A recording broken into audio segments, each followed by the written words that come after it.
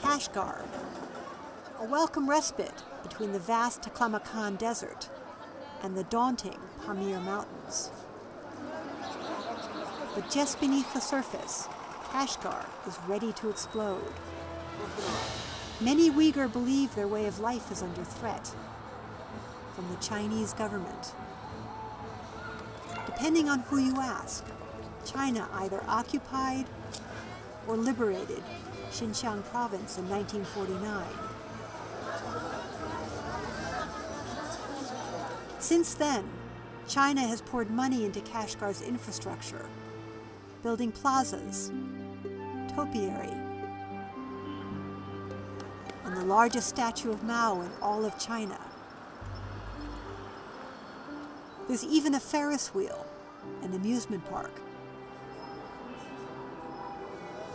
But they also imported millions of Han Chinese, with promises of cheap land and loans for businesses, in an effort to dilute the local culture. In 1950, Han Chinese were less than 1% of Xinjiang's population. Now, they're almost half.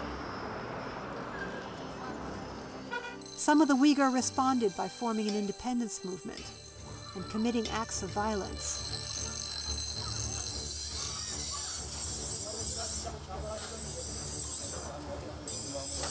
The Chinese government clamped down hard. They've forbidden local women to wear veils.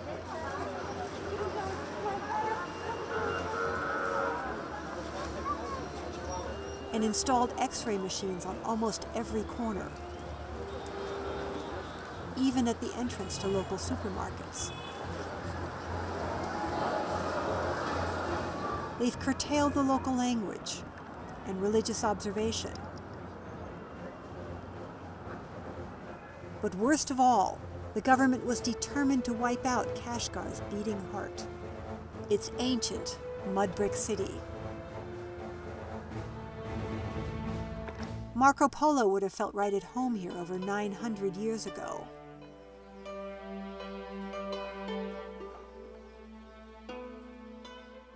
In 2009, the Chinese government announced that the buildings were an earthquake hazard, as well as a breeding ground for Uighur nationalism and violent insurrection.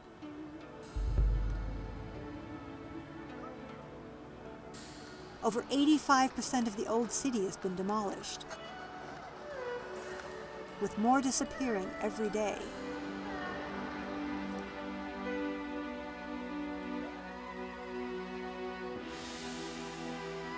Leaving one small section as a living museum, a tourist attraction. The residents are compensated and moved to modern apartments with running water and garbage collection. But many just want to go home.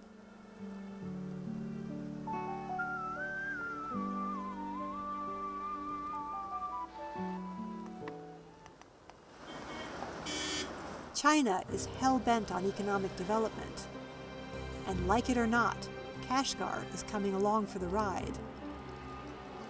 The Uighur and other minorities must find a way to modernize on their terms,